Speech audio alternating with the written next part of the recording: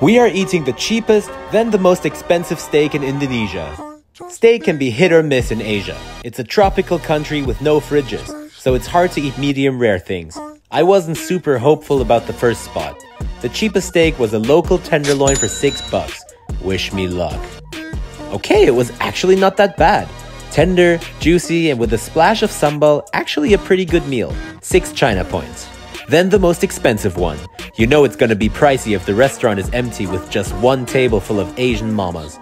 The steak gets served on a sizzle platter full of butter. And man, this was next level. Too expensive for my liking, but the steak was very good. 8.3 China points.